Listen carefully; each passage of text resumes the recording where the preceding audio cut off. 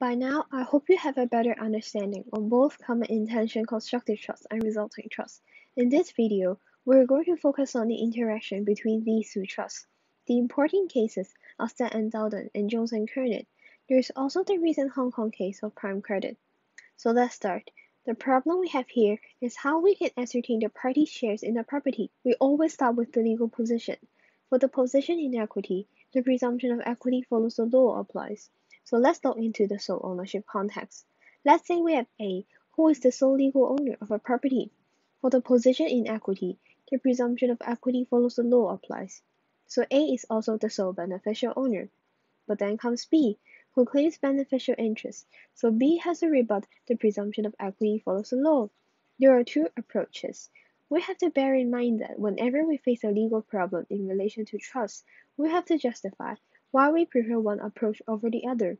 For example, the common intention constructive trust approach has been endorsed by the Hong Kong court in the case of prime credit.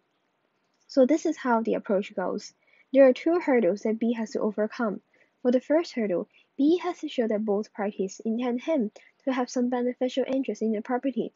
So B has to show expressed or inferred common intention, as well as detrimental reliance by him. Detrimental reliance can be financial contribution to the property. For the second hurdle, B has to ascertain the quantity of the beneficial interest. So we have to look at the parties' whole course of conduct to infer or impute common intention in relation to the quantity of each of the shares. So this is the common intention constructive trust approach. Moving on to the resulting trust approach. There are two questions that we have to ask. For the first question, we have to ask what is the party's common intention at the time of acquisition. So we look at the party's contribution towards the purchase price. We have to see whether the presumption of resulting trust may arise, and for the case of Hong Kong, whether the presumption of advancement may also arise. And for the second question, we have to ask whether the party's common intention has changed after acquisition. So we have to see if there is any compelling evidence that suggests a change in common intention. We have to look at the party's whole course of conduct, and this is when the common intention constructive trust approach may slip into the analysis. So this is how the two trusts apply in the sole ownership context. Moving on to the co-ownership context. This time, we have a property that is conveyed in the joint names of A and B. So A and B can be legal joint tenants or tenants in common. Let's say A has 80% and B has 20% of the interest. For the position in equity, the presumption of equity follows the law applies. So A and B may be beneficial joint tenants or tenants in common with the same amount of shares.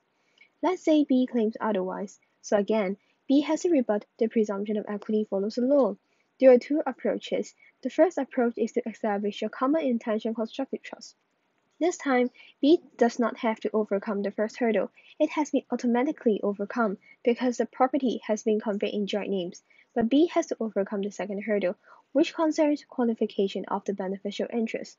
So we have to look at the parties' whole course of conduct to infer or impute their common intention with respect to the quantity of each of their shares. Then for the second approach, that is the resulting trust approach, it is basically the same as how it is applied in the sole ownership context. So there are two questions. The first question is what is the party's intention at the time of acquisition? So this is when the presumption of resulting trust, and for the case of Hong Kong, as well as the presumption of advancement, may arise. And then for the second question, we ask whether the party's common intention has changed after acquisition. So again, we have to look at any compelling evidence which may suggest a change in their common intention. We have to look at their whole course of conduct. So this is all we have to know about common intention constructive trust and resulting trust. Thanks for watching.